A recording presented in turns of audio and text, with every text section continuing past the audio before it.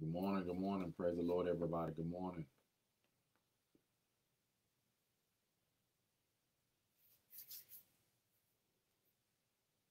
Good morning. Good morning. Praise the Lord, everybody.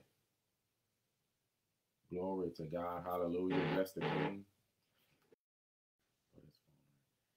Glory to God. Bless the King. It is Wednesday the 19th, and we're just grateful unto the God of our Lord. Grateful unto the God who is Lord. And we're just grateful for this time, for the medicine, that he has supplied us with the medicine. Come on now, you're ready for your medicine. Today's prescription comes from Proverbs chapter 19, verse 25. Man, the joy of the Lord is my strength. Come on now. Good morning, good morning, good morning. Praise the Lord, everybody, as we get ready to conquer this day. Today's prescription comes from Proverbs chapter 19, verse 25.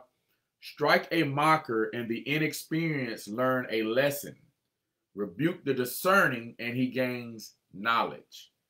Strike a mocker, and the inexperienced learn a lesson. Rebuke the discerning, and he gains knowledge.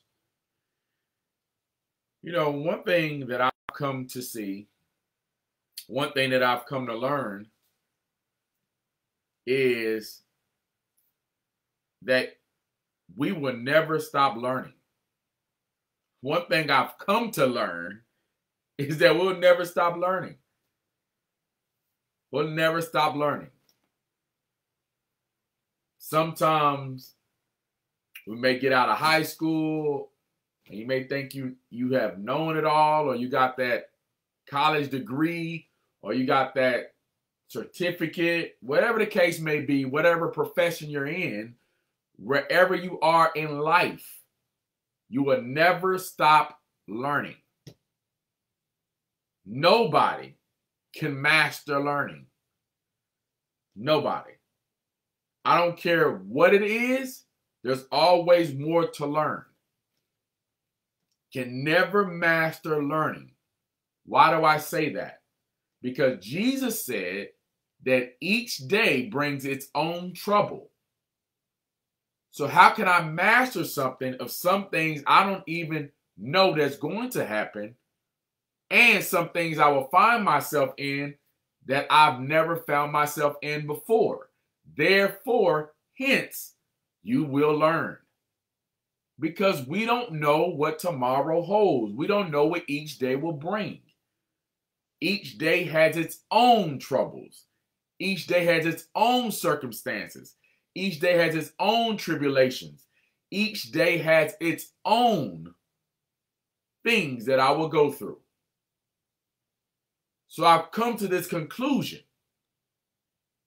as the Lord has shown, that we will forever continue to learn.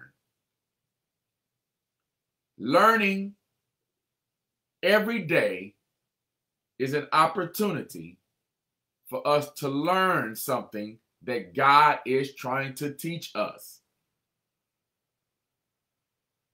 So if we can never get to a place where we master learning, the question I have for our morning medicine today is, are you learning? Are you learning? Are you getting the lesson? Are you learning? Have you gotten to a place where you think you've mastered an area, where therefore you've closed that area off, where you no longer try to learn? You think that you've mastered that, so you no longer want to receive counsel, you no longer want to receive guidance, you no longer want to receive instruction, because somewhere in your mind, you think you have that place mastered. I'll tell you, you are not far from the fool, because nobody has mastered anything except the Lord, because he is the God who's all-knowing.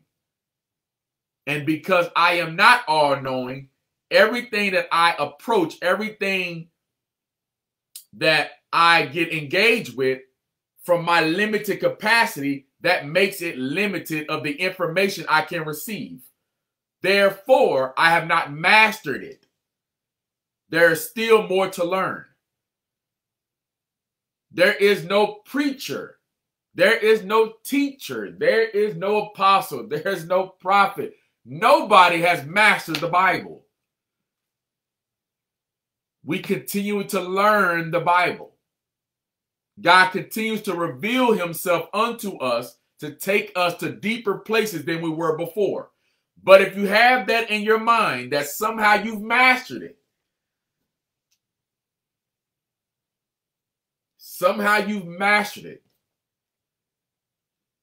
then you are quite foolish.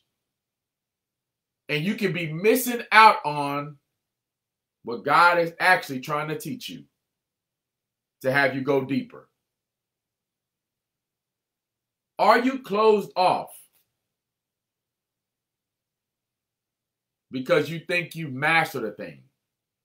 Notice that this scripture says in Proverbs chapter 19, verse 25, I'm going to start from the bottom and work my way back up to the top. He says, rebuke the discerning and he gains knowledge. When the Bible says this, rebuke the discerning, they are in a posture that they understand that they have not mastered anything. They have not mastered anything. In other words, they're open to receive correction. They're open to receive more knowledge. Why? Because they're in a posture that they know there's still more to learn.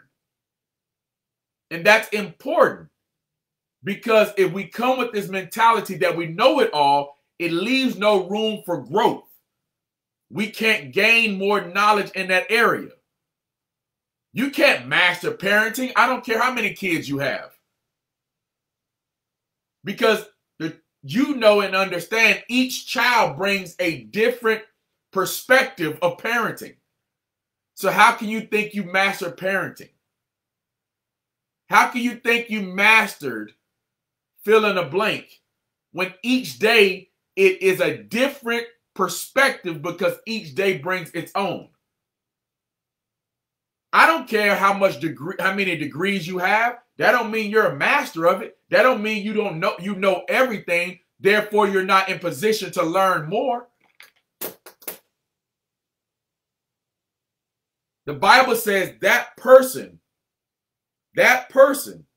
who's in a posture, Proverbs chapter 19, verse 25, you rebuke the one who has understanding and he will discern knowledge. In other words, they don't know it all and they know it. So they're in a position to learn.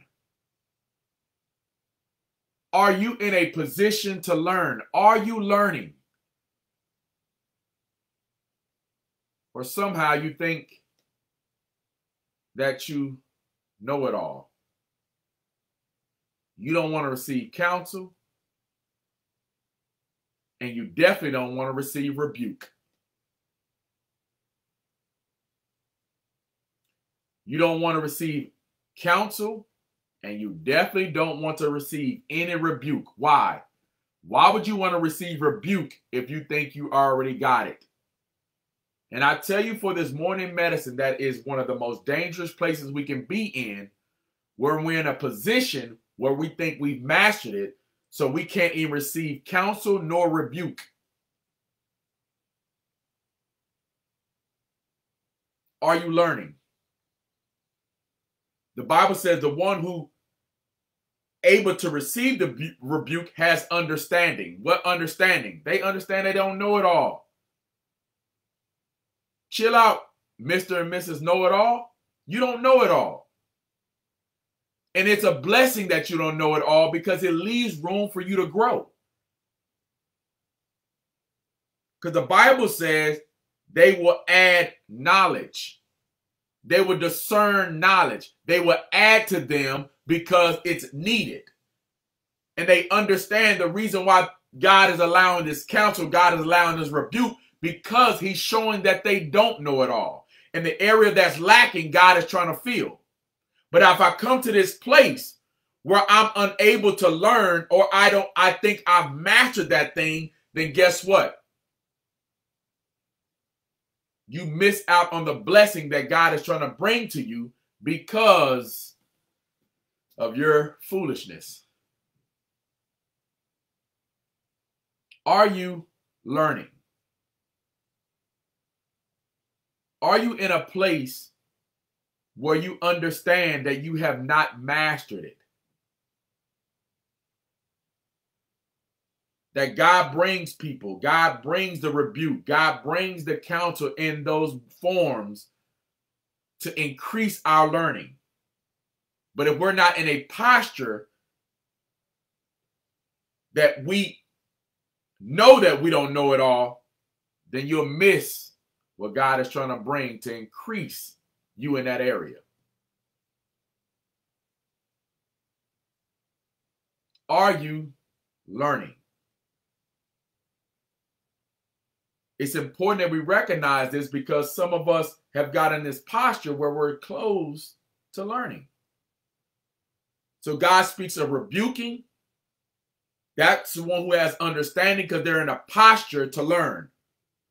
But then in the beginning of the verse, he says, you strike a mocker and the inexperienced learn a lesson. So he speaks a rebuke in one, and then he says the inexperienced learn a lesson by what they see. He says you strike a mocker and the inexperienced learn a lesson. So in other words, he's saying that there's also learning by watching what other people go through. So in one way, God brings us rebuke. God brings us counsel. And he wants us to learn. But another way that God does it is by him allowing us to see what others go through. And he wants us to learn from them. Learn from the mocker. And he said, those that are inexperienced learn a lesson. So God says that we have to pay attention because there's lessons to be learned in what we see people go through. Specifically the mockers. And the mockers are those who don't believe in God.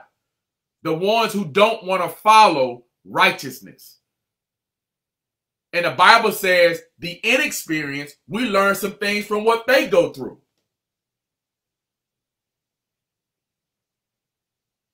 But the question is, are you learning? Are you learning what God is actually showing? God is not allowing you to see that for no reason. God allows us to see it so that we can learn a lesson from it. But sometimes, again, we don't think we need to learn, so we're even closed off from receiving the lesson and also receiving the lesson that God is actually showing us, giving us a movie screen picture. We learn from that. For example, God has shown you, we see it all the times, what adultery would do to a marriage. And we see that somebody's caught up in adultery and what it did to that family. And God allowed us to see that. So in God allowing us to see that, that teaches us that we maybe shouldn't dibble and dabble in adultery. God shows us where people commit crimes and they get time. So maybe God is trying to show you that you probably shouldn't be committing those crimes. God shows us where people get engaged in all types of sin, and these are the things that happen. Why is God showing us that? So the inexperienced can learn a lesson. And we are the inexperienced ones. I don't have to go through something to learn it. Sometimes God shows me in order for me to learn it in that way. But the problem is, I'm not trying to learn. or I'm not seeing the lesson that he's presenting. And that's why I asked you for this morning medicine. Are you learning? We see what things do. God allows us to see the end of a matter when somebody gets into a matter, and God allows us to see it so that we can see what not to get into. Man, I saw Susie lose her job over that. God says that means you need to be mindful over doing things like that. Man, I saw that person get released because they were consistently late. Well, maybe God is teaching you that you need to be on time.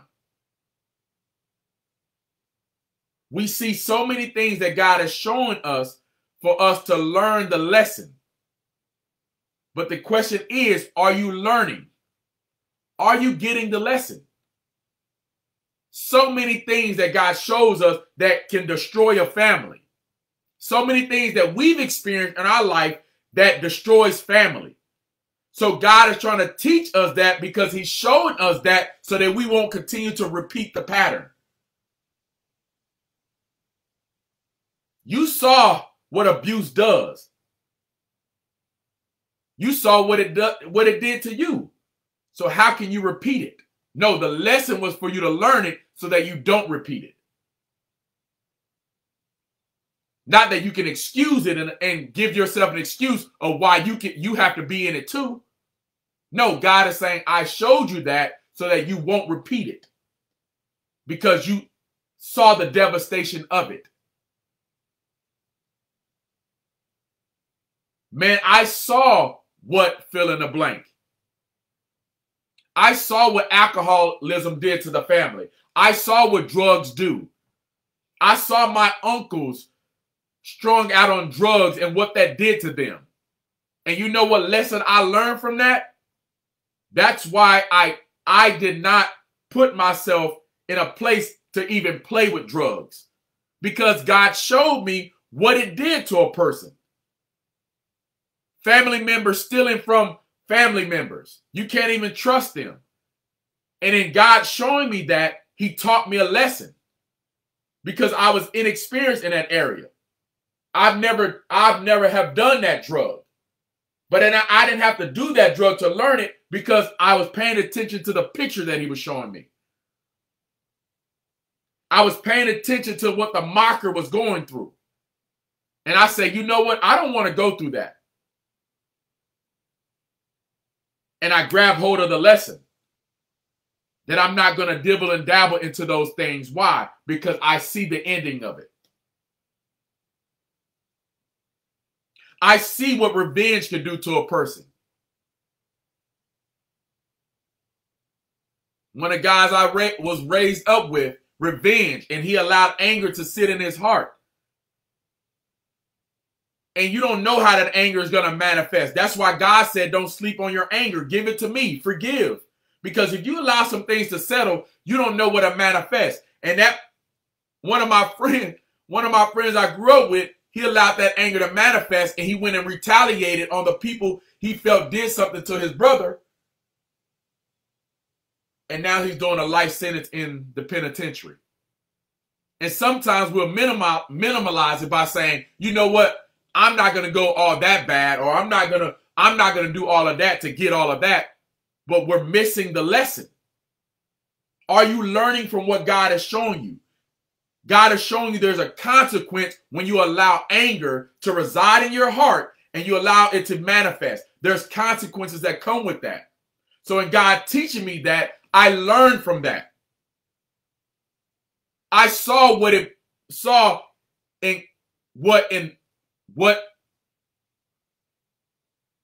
sexual immorality does. I see that. I see what broken homes does. So why would I want to engage in starting another cycle of broken homes? I see what that does. I see what me not having a father did to my life. So why would I want to compete? Man, look at me get tongue-tied. Continue to repeat that cycle. Man, thank you, Holy Spirit. No, I've learned a lesson. Therefore, that God helped me to abstain because I don't want to continue to repeat. So again, I ask you, are you learning the lesson? Are you learning it? Are you learning it? Are you learning what God is showing you? We see what lives are like without God first. So why would I not put him first? God has allowed me to see it and allowed me to be rebuked when I'm not doing it. But the question is, are you learning? Are you allowing yourself to be taught what he's trying to teach you? We are not masters of anything, but yet we need to be humble to the master who knows everything and be open to every single day what he's teaching. Be open to every single day in what he's already shown us and what he is showing us. Man, how many times have we seen on the news or this or that where we see people get into accidents off of texting and driving, or drinking and driving, or under some influence of something, and they get in an accident and lose their life? Do you not think God is teaching us a lesson from that? Are you learning? Are you learning? How many times where God has shown us where people get into this and people get into that and they end up losing this and they end up losing that? Are we not learning? Are we not getting the lesson? You don't know it all. And you don't know what you do if you're put in different situations, but yet take heed to what God is showing. So if you find yourself in it, man, you pray unto the Lord because you know it can possibly go there. I'm not a master. I'm just trying to continue to learn from the master. You don't know it all when it comes to your marriage. You don't know it all when it comes to your life. You don't know it all when it comes to your kids. You don't know it all when it comes to your job. You don't know it all when it comes to your dealing with things on the road. You don't know it all. You don't know it all. We don't know it all in life. But the question is, are you in position to learn? This is your morning medicine. Are you learning from the master? Because we are not the master. God bless you all. This is your morning medicine.